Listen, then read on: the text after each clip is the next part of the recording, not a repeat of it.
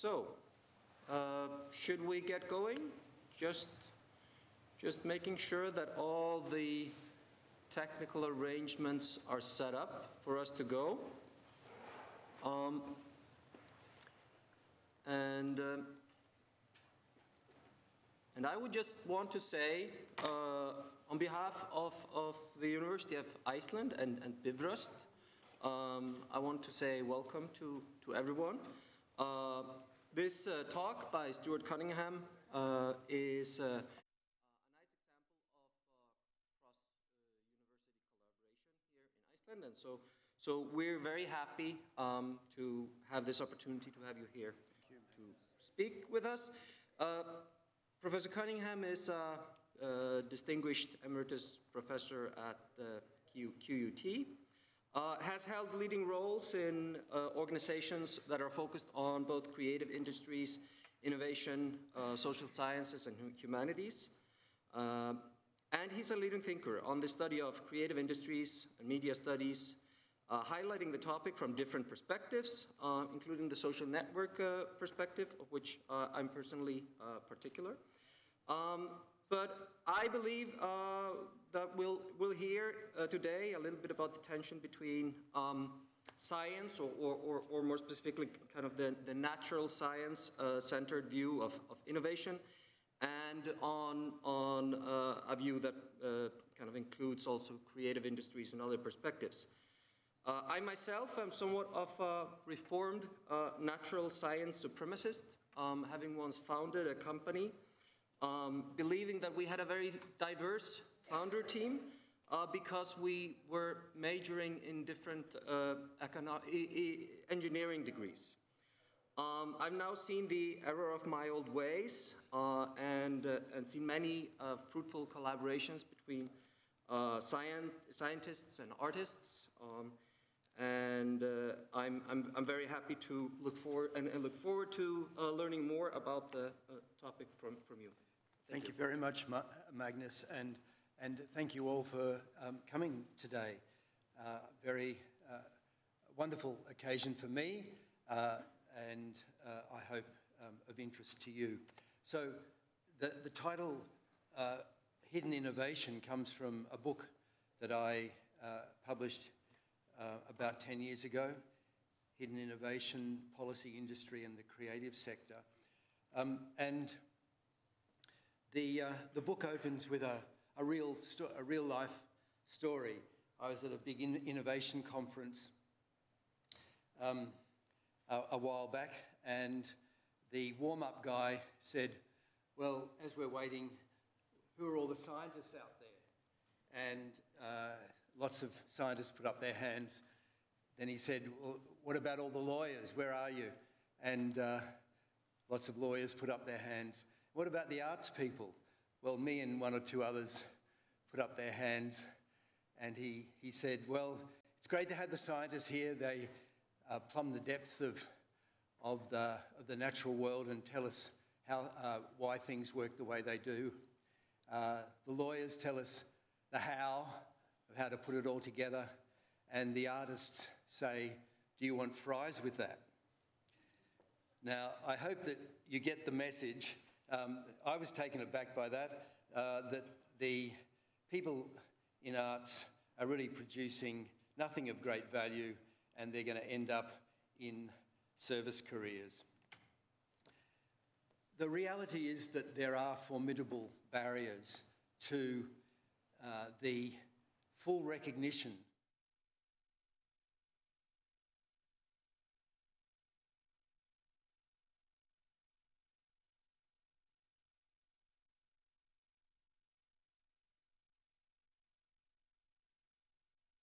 innovation issued by the OECD have until recently categorically excluded products, processes and services emanating from the creative sector. Major national innovation surveys often overlook the creative enterprise because it's often too small to count. And policies to support innovation, such as R&D tax credits, business export advancement, or large-scale collaborative research schemes, are designed very much with the sciences, the STEM sciences, science, technology, engineering and maths in mind. And the creative sector is often not organised for or oriented towards or even aware of a lot of these schemes, in my experience. So this has given rise to something that C.P. Snow, the British novelist and scientist, called the two cultures a long time ago. It's been around for a while, this problem. And here are some words from Snow. Between the literary intellectuals at one pole and the physical sciences at the other was sometimes hostility and dislike, but most of all, a lack of understanding. Broadly speaking, it's probably true to say that modern science, in that very much, I suppose, that very Anglo-spheric, from the Anglosphere, the idea of science versus the humanities, science versus the social sciences, science versus the arts, is a stronger, at least rhetorically, than it is perhaps in Europe, where the human sciences, the social sciences and the natural sciences sit alongside each other in at least some kind of rhetorical continuity. But certainly in my experience, modern science has become so closely associated with and regarded as the wellspring of the advancement of knowledge and technological process that really innovation has been virtually soldered, fused with science.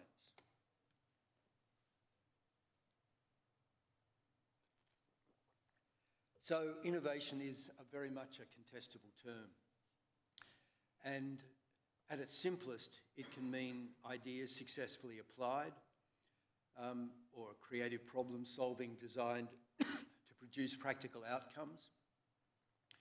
The key, I think, to innovation is that it's not the thinking up of a new idea, the creation of new ideas or new technologies or whatever, but it's the application of those ideas or technologies for realised or potential economic, social or public benefit. That's the key difference between ideas and innovation. And I think that that's a reasonable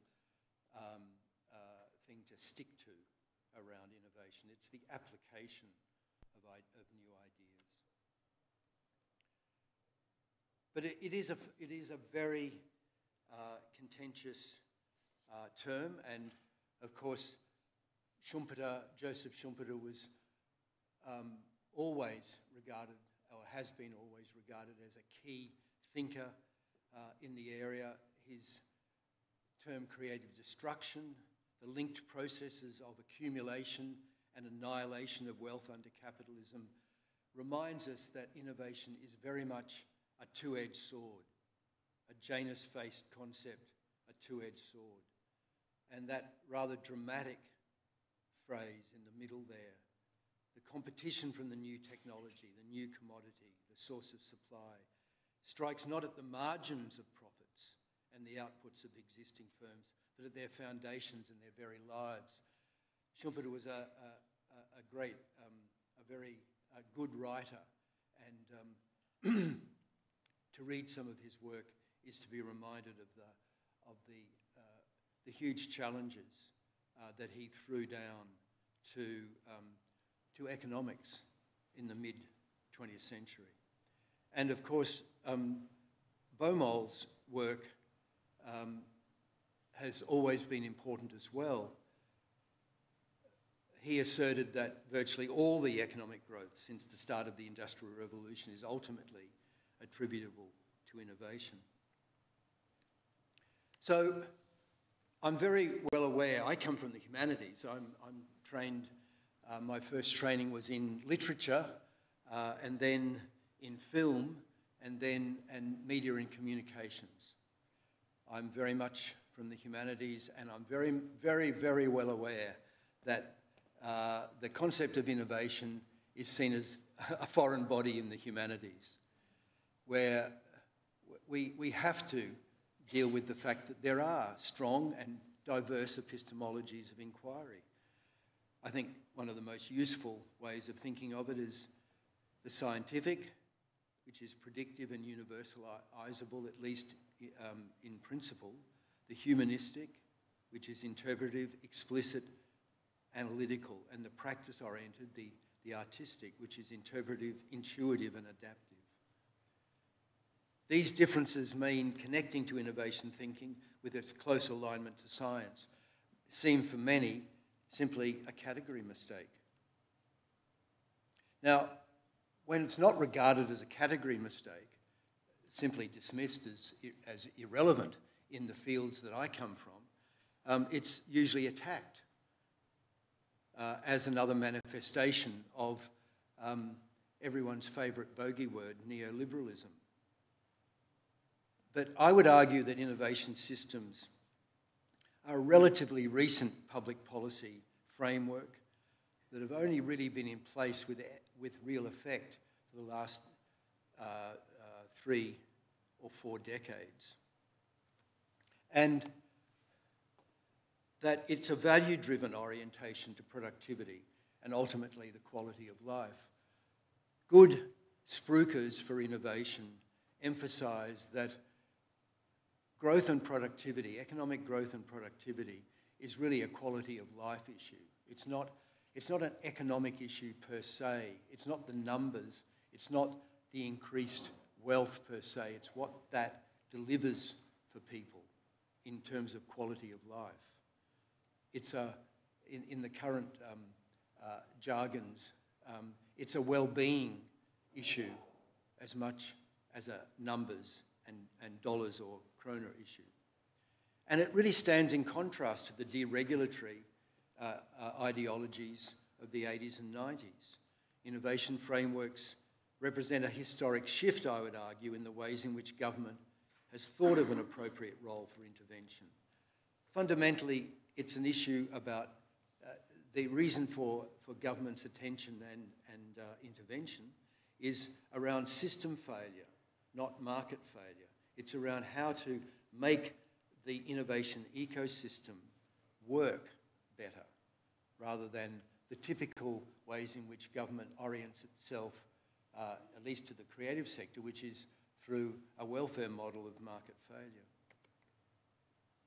So, as I say, I see this as posing a new role for government.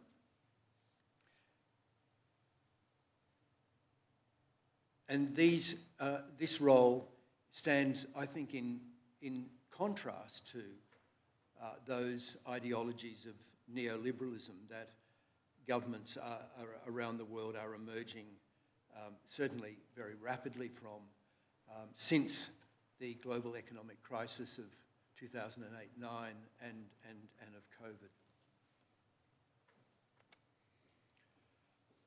So, one of the most interesting things that I've done in my career is to team up with an evolutionary economist, my colleague Jason Potts, and develop what we call a 4 models model of the relation of the creative sector to the rest of the economy. So the first model is a welfare model. And welfare there simply means that there are net transfers from the public to the arts, in particular the arts sector. So this is on the basis of market failure and of the public good nature or positive externalities that the arts sector provides to society. Cultural economics is a whole subdiscipline that has grown up around this rationale and is a thriving subdiscipline in economics. And it's usually, this model is applied very much to the arts end of the creative industries. The so-called competitive model, Jason and I see as a established industries model. It's focused on regulation of large industries, the mitigation of their power. You don't have the issue in this country that we and many other parts of particularly the Anglosphere, do of an extremely powerful and influential and politically motivated media owner, Rupert Murdoch. Issues of media power loom very large in many parts of the world, and these kinds of interventions to mitigate and address such power, as well as some of the great crises that face media today, particularly the demise of public interest journalism. These are issues for government intervention in this model. The third is a growth model which emphasises the way creative inputs contribute to the wider economy. The creative industries in this model is seen as a driver of economic growth, and that intervention is to invest in conditions for that growth rather than to address market failure. The fourth model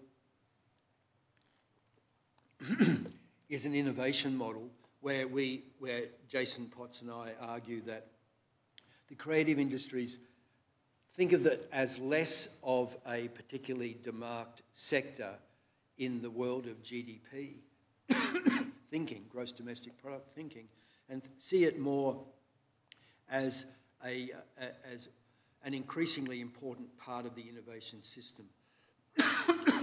Think of it as like general purpose technologies. ICT is seen as a general purpose technology. And like it, creative inputs into the wider economy can be seen as a multi-sector infusion of innovative thinking, design thinking, for example, in the wider economy.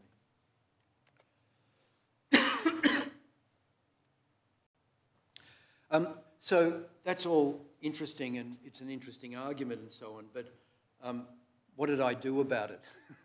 What did I do about the problem? The high point of my career was that we bid for and won in national competition against all the hard sciences a nationally funded Centre of Excellence for Creative Industries and Innovation. The words ARC, Australian Research Council, so funded by there are two research councils in Australia. One is for the medical, it's for medical research, and everything else is under the Australian Research Council. And they're both basically funded to roughly the same level. So we're bidding for everything against everything else than medical research.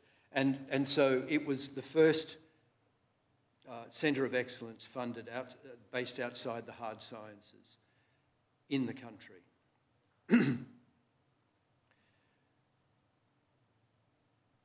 And it offers, I think, the main reason I'm here in Iceland is to, at the invitation of Anna Hilda and the preparatory board for a multi-university research centre in creative industries that we spent a day working on yesterday.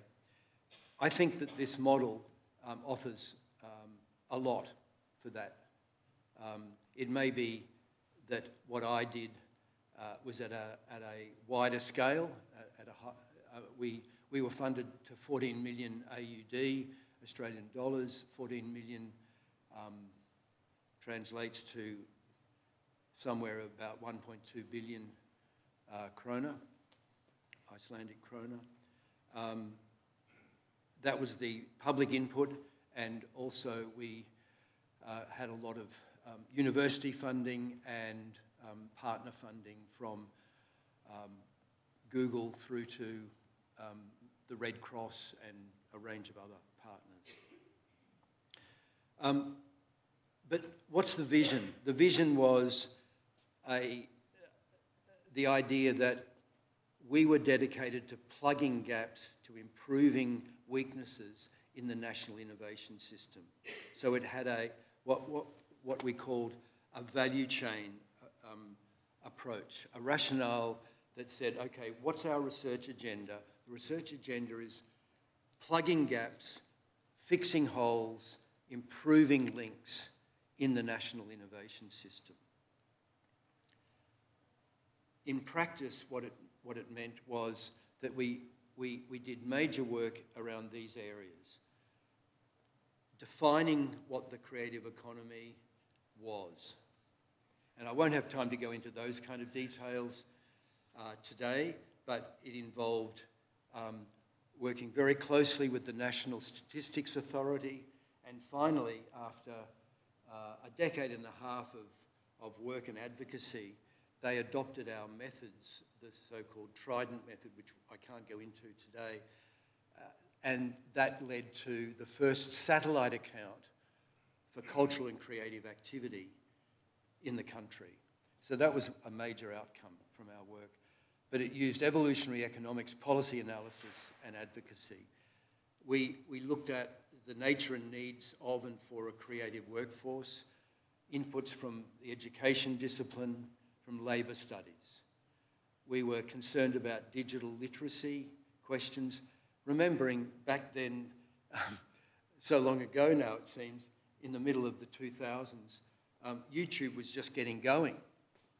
And some of our younger researchers wrote the first book on YouTube, which is now an international bestseller and, well, for an academic work, bestseller, translated into a dozen languages.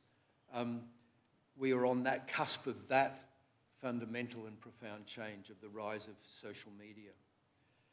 Using digital media and cultural studies as an input, we looked at creative enterprises and their sustainability with inputs from business, economics, and intellectual property specialists. And we looked at legal and regulatory impasses.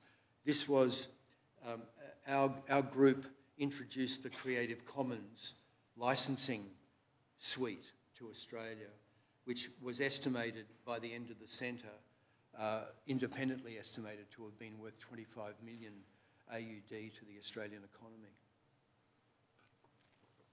Using, again, intellectual property, media and comms, communications policy, and of course, law.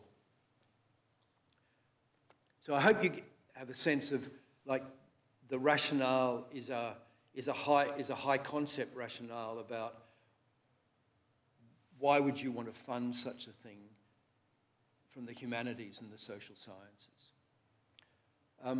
So what did we achieve? And I'll just run through some of this very, very quickly. So at the end of the centre, in 2014, we claimed to have made substantial progress around the statistics question, and that led us to doing a lot of commercial research with a range of clients, but also collaborating very closely with Nesta, who we co-authored the very important dynamic mapping paper in 2013 that led to Treasury, UK Treasury, settling on a definition of the creative economy. Now, these are some of the headlines findings that I presented yesterday about about creative employment in Iceland, and some of the big headlines are the creative intensity of the Icelandic workforce is higher than a lot higher than Australia, and higher in some respects than Britain. We didn't do the Nordic comparisons because the data sources are too distinct. If any of this you want to come back to, I'd be very, very happy to come back to this in questions. So the value of creative workforce, we did curriculum work, we collaborated with a number of internationally on creative workforce policy, and we published some big books.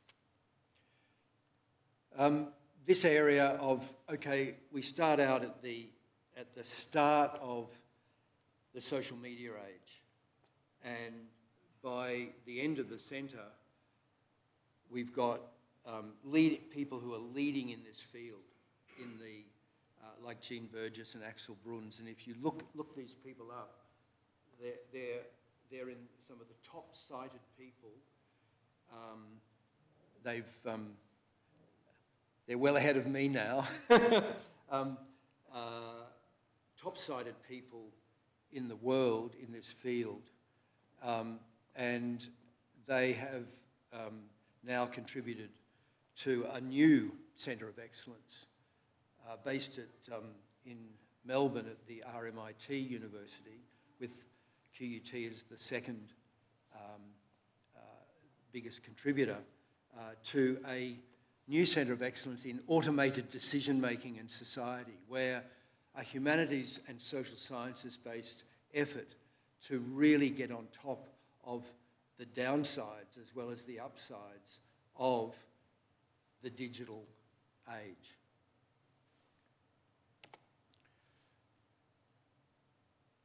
We did some spin-off work, particularly around social innovation.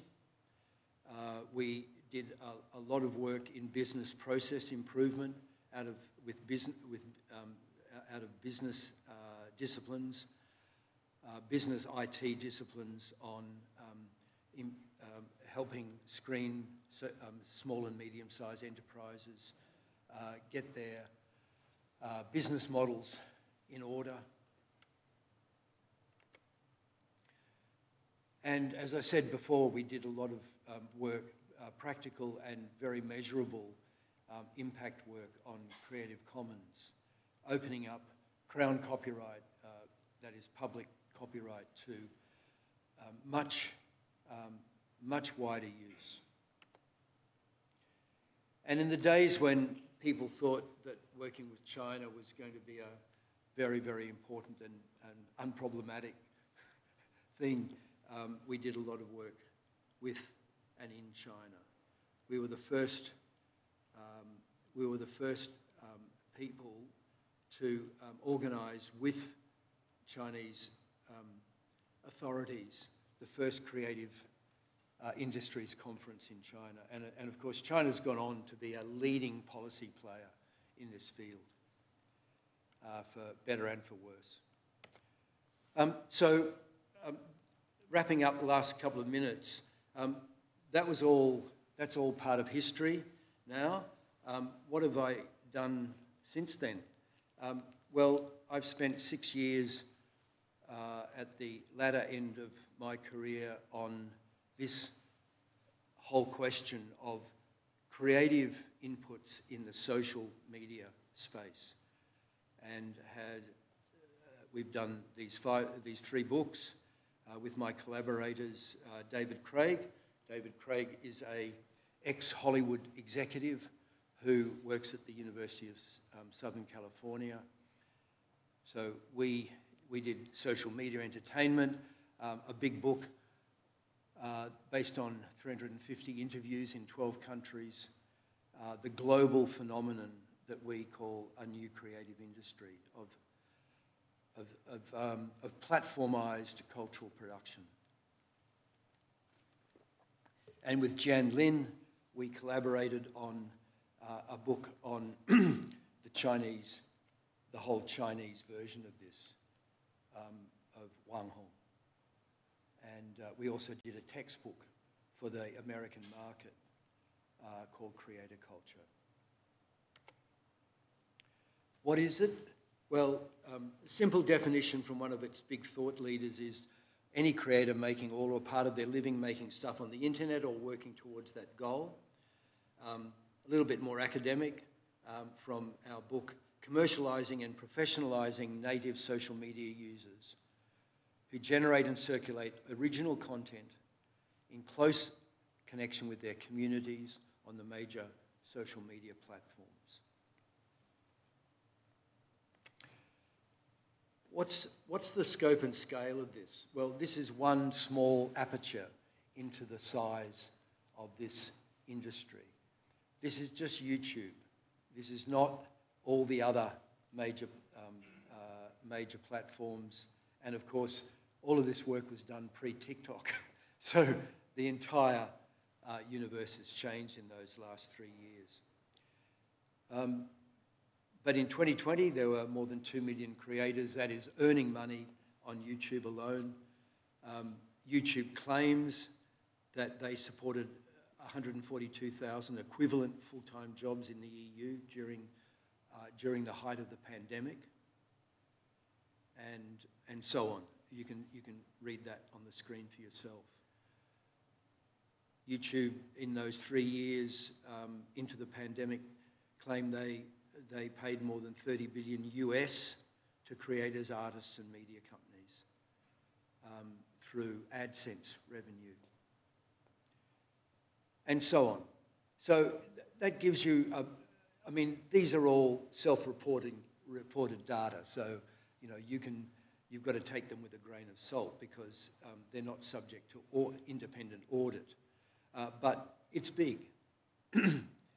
And it does remind me of Robert Solo's, you know, the Nobel Prize-winning economist who said back in the 80s, you can see the computer age everywhere, but in the productivity statistics. Well, you can see social media entertainment everywhere, except where people are studying the creative sector.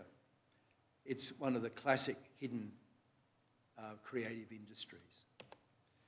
And on your theme for the next day, a couple of days here at the Social Sciences Assembly, you're looking at questions of social innovation.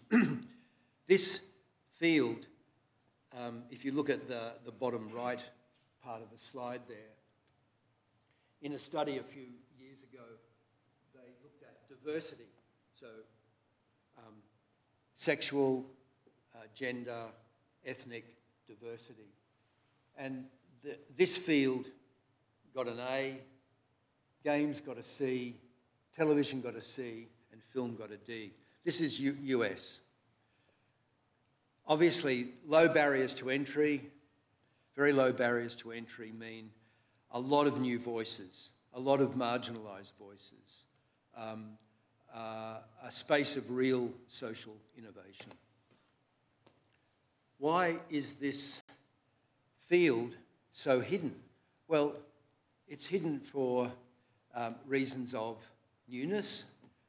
It's hidden for reasons that it's hard to measure. And here are some of the reasons that go directly to questions of the problems of national statistics in this field.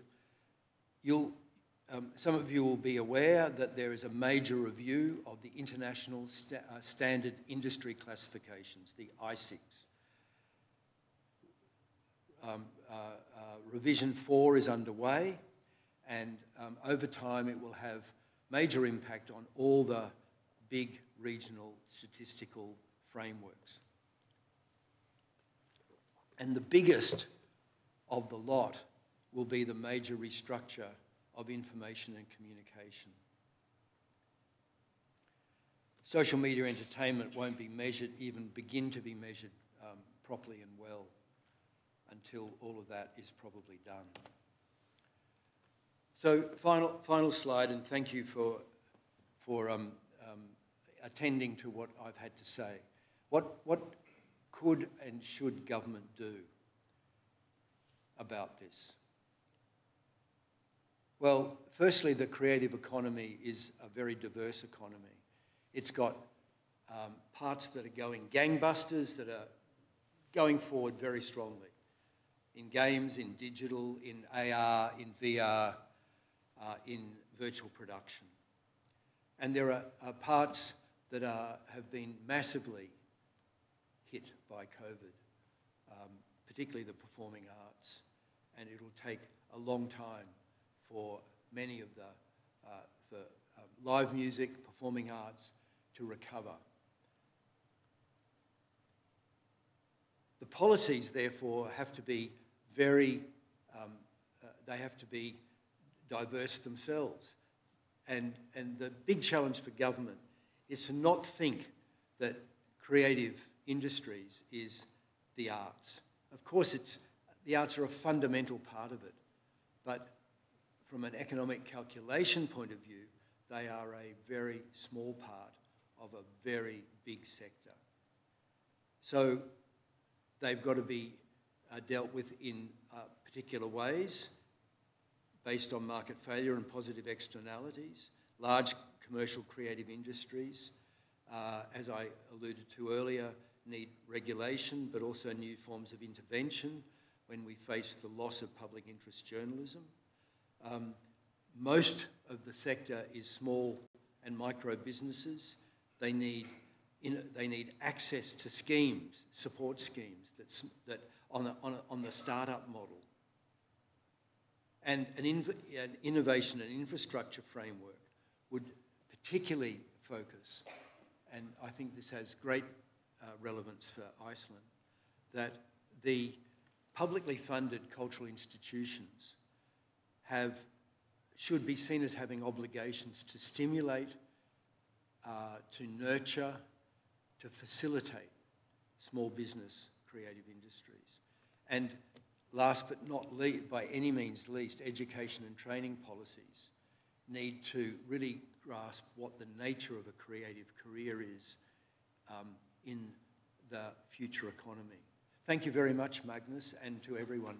I hope we have some questions.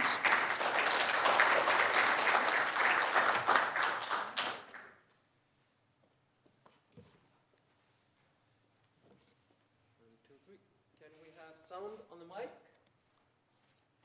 Hello? Oh.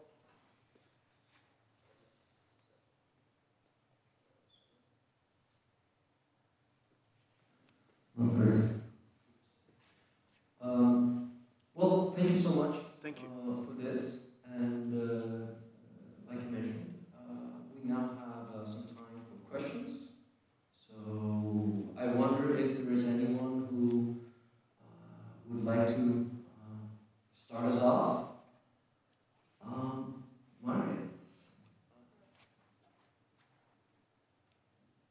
I probably have too many questions, but I'll start with one and see if someone else doesn't. So, as you know, I've worked on the creative industries mapping and well aware of the problem with statistics. One underlying issue with statistics isn't statistics, but definitions. And you mentioned that you had worked with Nesta and the UK government on their definition of the creative industries. And this isn't the definition that is used worldwide. What is your take? I mean, we've spent an awfully long time in this field debating definitions on what the creative industries are, complicated by the NAICS codes, the industrial definitions. So what is your take on the definition of creative industries? So I covered a number of these points at yesterday, and we have begun with Anna Hilda's great assistance and with working with Anton Carlson at Statistics Iceland. We've certainly isolated what the main issues are, and I'm sure you're aware of them. The issues are that the Eurostat model that you are required to conform to does not include the full range of creative industries, and the particularity of Iceland's statistical databases is that we can't disaggregate to a fine enough level of detail the very large, and it's always the largest component of the creative industries in any country, and that is software, creative uses of software, creative applications of software, and digital content. There is no way of being able to disaggregate those to a level that is meaningful And that is the source of a lot of the conflict, as far as I can see, in this country, where there are interests in this country that want, because they're IT-based and IP-based, they want not to be part of the creative industries because they see it as a definitional, it's just a major set of problems. And their problems are that the statistics aren't fine enough to have solved this problem that was solved by a great deal of first principles work that we contributed to in the early 2010s that gave rise to the dynamic mapping paper, the Nesta paper in 2013, that's authored by one of my statisticians from the Centre of Excellence and Hassan Bakshi. And if you can do that, you can solve some of the key problems that this country is facing. But it has to, that's one of the main issues that I put to everyone yesterday. There are other issues, of course. You can you can have, we had an hour and a half on this yesterday. You've got to remain conforming to the Eurostat model.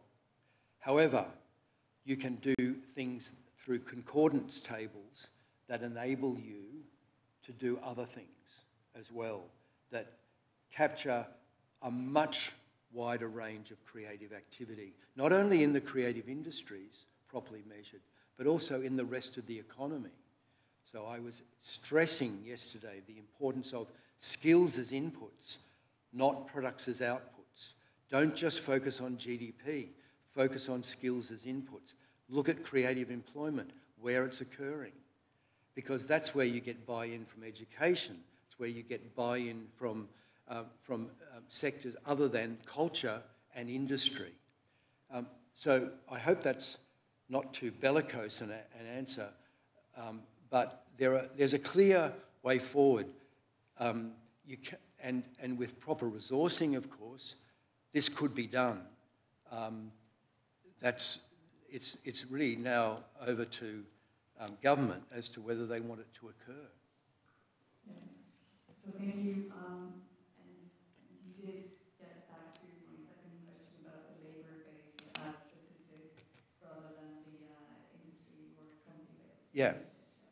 And I mean, it's really important to understand that is not to neglect the state of the industries. It's to attend to their critical inputs and what causes them to have been able to grow or to be sustainable, and to link these what look like extremely esoteric little debates to the entire education system of the country, for example, to the question of STEAM rather than STEM.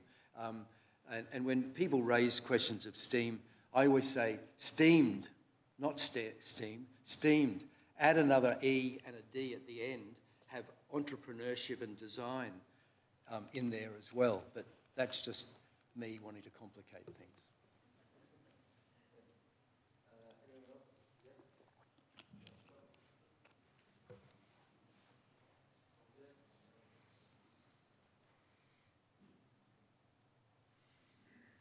Thank you. Thank you very much for the lecture. My name is Stuart Cunningham. I'm Dean of Engineering and Mathematical Sciences here at the University of Iceland. And we are every day thinking about STEM, STEAM, and now one of the new things, STEAMed. I'm going to use that from now on. But I would like to little look towards the future, and you talk not about you two and the things that are going on right now, but what about what is, let's say, emerging, let's say, hopefully or probably soon is the metaverse and all those things. How do you see that progress? And maybe if you can talk a little bit about, is that more of a converse between, let's say, the social sciences and the technical sciences, or is that just more of the same?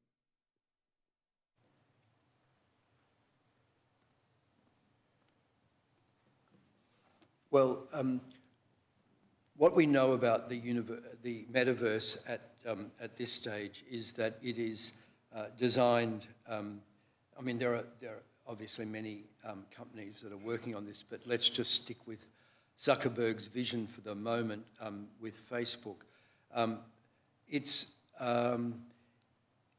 It's a really big money bet that some version of greater immersion that doesn't have all the problems of having to put on a great big pair of goggles in some kind of specialised environment. Not entirely sure what that will look like yet. I don't think even the Facebook engineers do. But how you become much more mobile without all of that on your face, but this immersive experience with a much greater degree of persistence. So you're not just signing in and signing out. You're going to be in there for much longer periods of time, which is going to mean that Facebook's advertising base is going to grow enormously again after now being on the decline. So that's a very lay read on it. It's driven by how to arrest Facebook's now serious decline vis-a-vis TikTok and other players. The fact that it's now not a cool place any longer, they want it to be cool again. Is it the same? Fundamentally, it's still driven by the same business model. I mean, it's very important to remember that these big, shiny social media platforms are to a greater or lesser extent driven by a very traditional model, which is advertising. 97% and more of the income of the major social media platforms, and Google is a search-based platform, not a social media platform, but it is also massively fed by advertising. So very strong continuity would be my first point.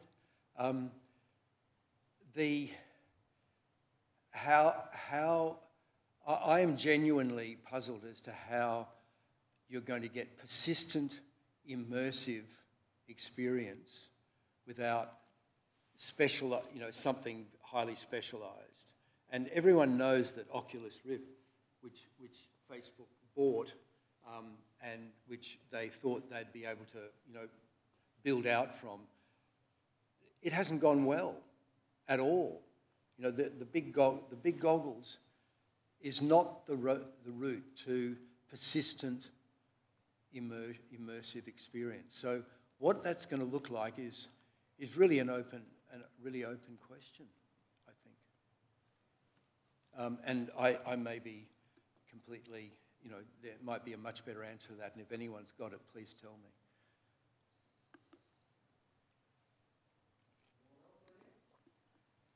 I do have a question myself. Because I think it's quite impressive how you've not only kind of examined what's important in relation to addressing, as you put it, the ignorance between the science, technology, and the creative industries, but you've also gone a way to address it, and you had some suggestions for the government. And my question was, do you have any great ideas to respond what I think would happen? I think we probably, who are the self-selected people here, who are kind of at this talk, we would probably be very enthusiastic about those policies. But I could very much see like a fight for the limited resources in many of those. So if we strengthen the creative industries, it's going to come at the cost of STEM and so on. Do you have any good ideas to kind of go from this competitive atmosphere about the resources to something more synergistic? Because you could walk away from this talk and think what this guy wants to do is to diminish STEM and upgrade creative. Well, that's not going to work. You've got to be much more synergistic. This kind of these arguments were really about trying to at least get, I mean, when you go back 10 or 15 years, it's a very different situation. I think people now really intuit that what the sociologist Scott Lash and Uri's work on the culturalization of the economy. I think people now understand that. Platformization has completely changed almost everyone's thinking on where culture is. I mean, culture's online everywhere. So these arguments, in some ways, almost predate that. It's to try and get a hidden sector up on the agenda. I think that agenda is in people's faces now. And so the question, policies to support STEM are good policies. We need more people in STEM. STEM is a hard space to recruit people to, partly because it's extremely demanding. Not everyone in the world can do advanced calculus. Not everyone can do the kind of high-level coding that goes into the sort of immersive experiences that we were just talking about. So STEM is very hard. It doesn't mean that other disciplines aren't hard, but we've got to look for synergies. And any large-scale research program of the sort that I've been talking about in my country that doesn't do a humanities, arts and social sciences STEM confluence, if they don't bring these two, if they can't be seen to be bringing those together, it's not going to work. It's now a key feature of large-scale research funding in my country, at least. So, yeah, we've got to find synergies, and there are plenty to find.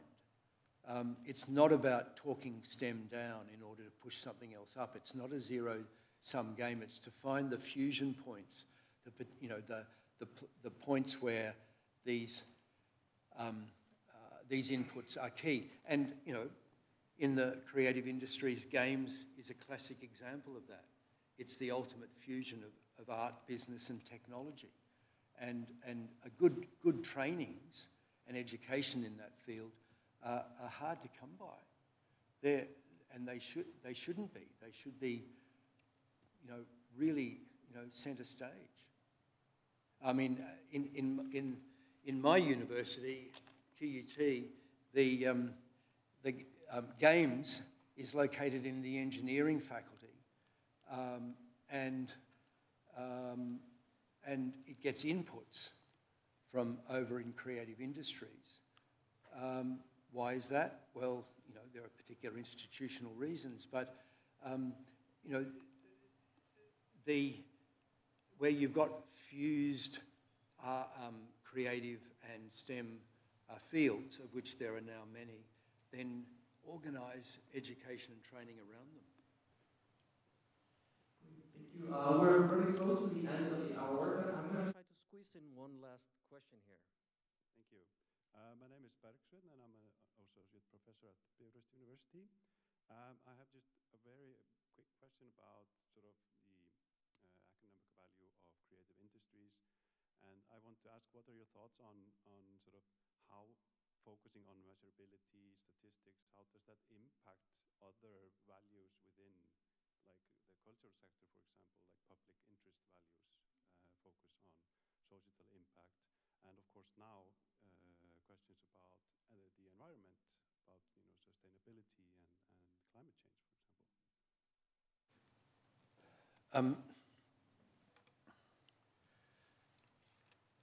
Well, once again, it's not a zero-sum game.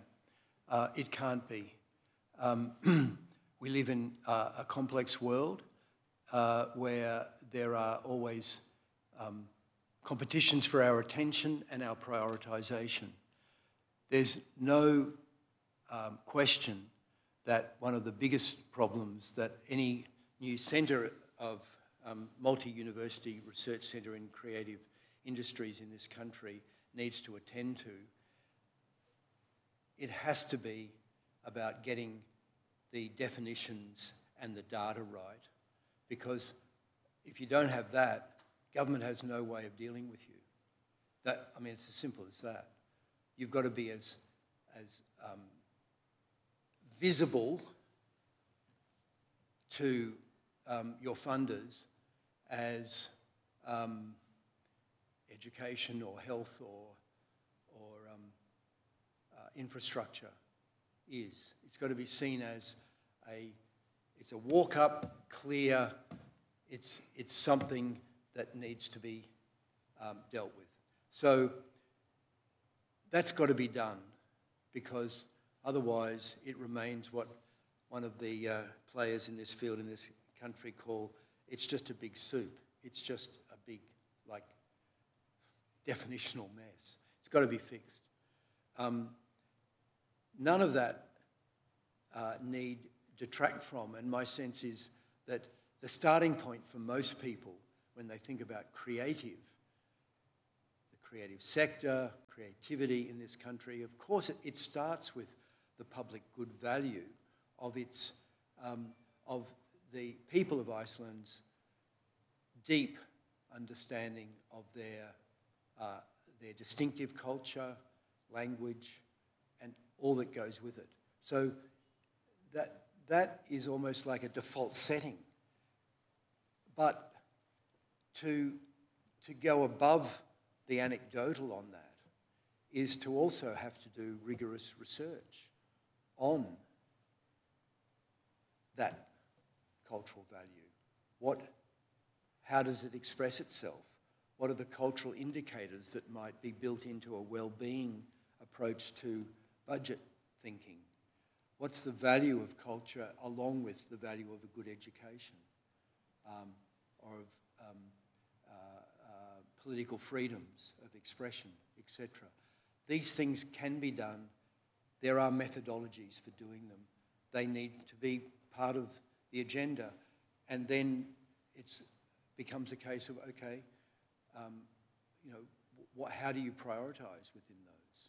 But the social, the economic, and the cultural will always be in creative tension, and that's the nature of complex reality. When it comes to questions of climate change,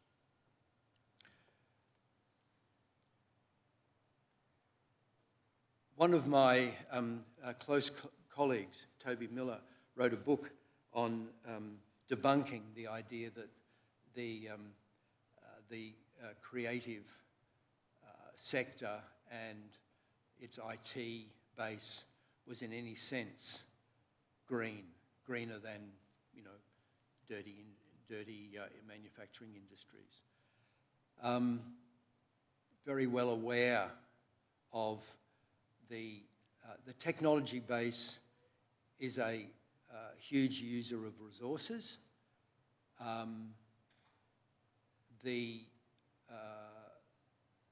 The issues there need to be faced as much as